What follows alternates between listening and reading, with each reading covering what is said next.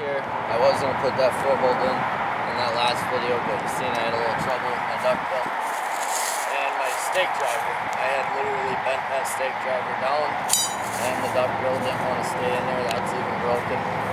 Like I said, we're in Minnesota, so we're dealing with a lot of frost.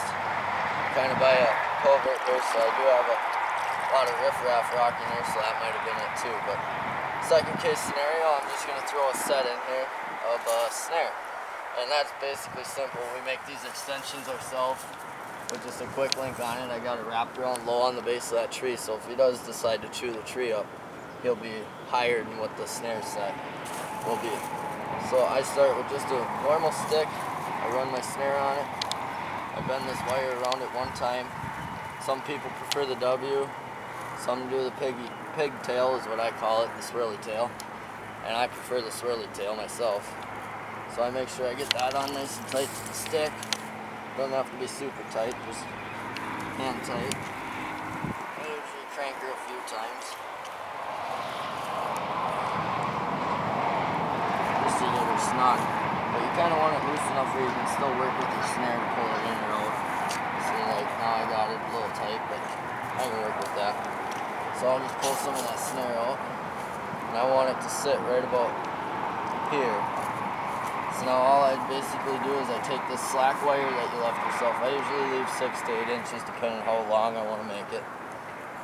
And then you just start by simply wrapping it around the snare like a pigtail.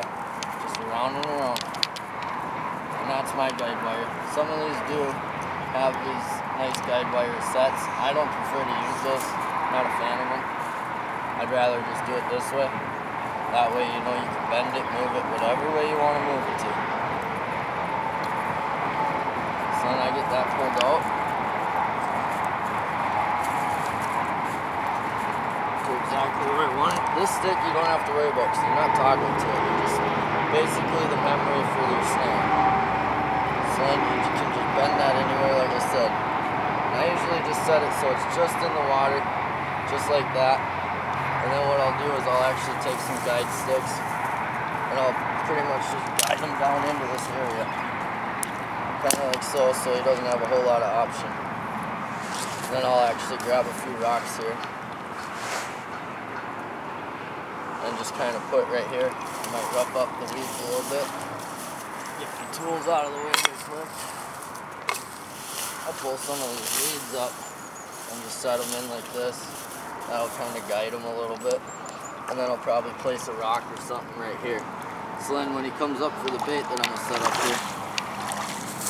And he can be, I'm being stingy with my bait because I got one piece left and I still got one more hut to go through today. I should have brought more popple, that's my screw up. So note to self, bring more popple tomorrow.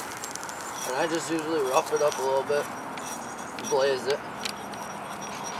And then I will actually just drive that into the ground right here so it stands up just like that, and I'll leave these peels here. So now with your snare, I usually, like I said, lay it right in the water there. You only want it about 1 inch into the water, so when he comes into it, his legs are going to be tucked up. Now when he hits that with his chin, he'll drop his legs and that'll pull the snare tight on him. So I'll grab a rock here. I've been a fan of the snares lately. We caught quite a few snare baited sets underneath the ice this year. And that seemed to be our most productive set. The conibear baits, we didn't catch as many. We actually didn't catch any on the conibear baited snakes. Snares were the way to go for us. So I'll just drive a rock in here like this. Just kind of make a wall so it can't go anywhere other than where you want them to. Grab another rock or two here.